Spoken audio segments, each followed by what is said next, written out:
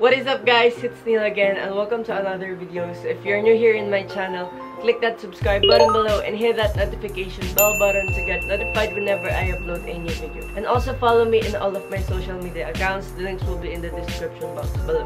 In this video guys, I am going to show you how I edit my Instagram pictures kasi mailan sa inyo na nagdi-DM sa akin sa Instagram and nagko-comment na gumawa ko ng video kung paano ko in-edit yung Instagram pictures ko. So ito na nga siya. Papakita ko lang sa inyo yung feed ko ngayon. May pagka-orange and peach siya. So yung feed ko dati is dark feed and white feed. Actually, bago ako mag-orange feed, meron pa akong isang feed which is itong parang may pagka-teal and orange. Pero in-archive ko lahat yung photos kasi parang hindi ko siya ganun nagustuhan and mahirap siya i-maintain unlike nitong orange feed. Ang photo editor na ginagamit ko is itong Lightroom CC. So mag-i-import na ako ngayon ng photo na i-edit natin.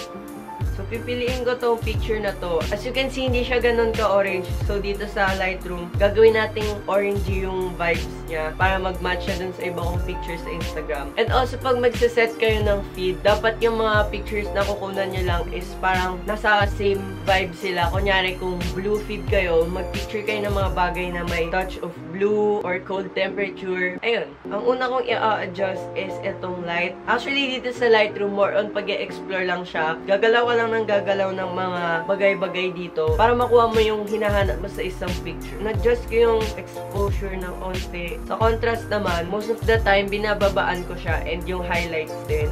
Ang favorite ko talagang i-adjust dito is itong shadows. So, tinataasan ko yung shadows para mag-lighten up yung photo. And also itong black para mawala yung shadows. Next naman is color temperature. At dahil nga orange yung feed ko, kailangan na mas mataas yung temperature. Kailangan ng warm at hindi yung cold para maging orange siya. So, imumove ko lang tong temperature pataas. And as you can see, medyo nagiging orange na yung picture. And ngayon nakikita ko na medyo bright yung photo. So, bababaan ko yung exposure. Isa pang ina-adjust ko para magkaroon ng orange and parang peach photo is itong tint. So, tinataasan ko rin yung tint para magkaroon ng medyo purple na tone. Next naman is vibrant. Bababaan ko rin siya ng konti. Next naman is the mix. Kung meron kayong part ng photo na hindi bagay, kunyari itong green, pwede natin siyang alisin, pwede natin babaan yung saturation niya para hindi siya gaano mag-pop dun sa picture.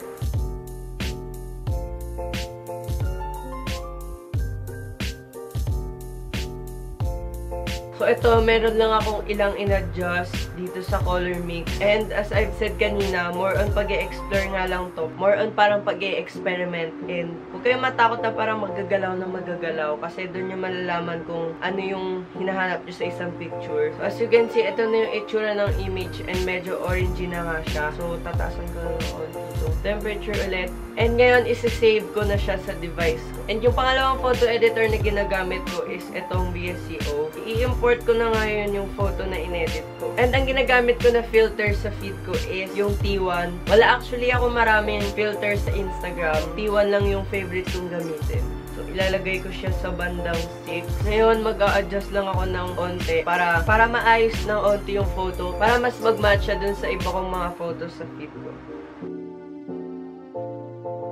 Personally, ayoko nung photo na sobrang na-oversaturated kasi parang nagiging OA yung dating niya and nawawala yung quality nung photo. And ngayon sa white balance naman, mag-a-add ulit ako ng temperature and tint. And as you can see, ito yung difference niya. And skin tone naman, nasa sa inyo na yan kung i-move nyo. Pero sa akin kasi hindi ko ginagalaw yung skin tone. So, as is lang siya. And also, itong fade. Isa rin to sa paborito kong galawin dito sa Visco. Pwede na natin siyang i-save to gallery. And ang ginagamit ko naman sa pagpa-plan ng feed ko is itong Garni na app. Free lang siya. And ang maganda dito guys is wala siyang limit sa pag-upload ng photo unlike nung ibang planning na apps. Kasi dun sa dati kong ginagamit, may limit siya sa pag-upload ng picture and pagpa-plan. So, parang ang hirap niyang gamitin kasi limited lang yung galaw. And ayun na nga guys, ito yung itsura ng photo bago ko siya i-edit and after. So, ayan. So, that ends my video guys. Hope you like it. And if you did, give this video a thumbs up, comment down below, and share this video to your friends. And lastly, don't forget to subscribe. Again, this is Neil and see you on my next video. Bye-bye!